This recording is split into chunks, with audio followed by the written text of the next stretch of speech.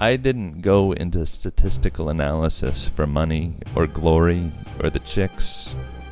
It just turned out that way.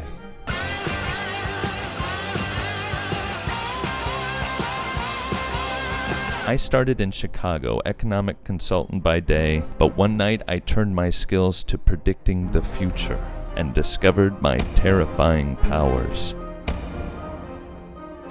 I could see through numbers into the future, so I blogged. I blogged like a fucking atom fucking bomb.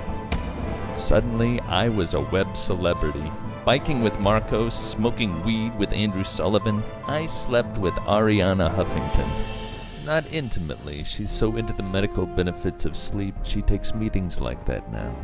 Top of the world, ma. This year when people thought Ohio predictive analytical models, they thought Nate fucking Silver. I am a golden god! And now, I'm a star.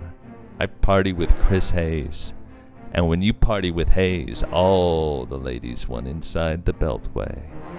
David Brooks called me a wizard, but not in a good way, which somehow made it all the more satisfying. And the numbers, they still dance. Through election night, God himself was hitting refresh on 538. He just made the universe. I turned it into a graph. Now what's up, motherfucker? But seeing the future has a dark side, I see my fate. Statisticians call it the low-hand curve. I know the odds on what happens next. Nate Silver listens to data, and I accept my destiny. I got a bar stocked by Maddow, hashish from Bill Maher, and enough powdered mescaline to totally freak completely the fuck out from Stephanie Cutter. Don't ask. Looking truth head-on will break you.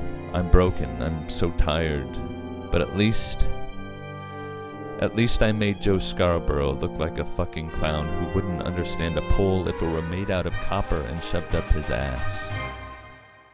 Yes, I'll always have that.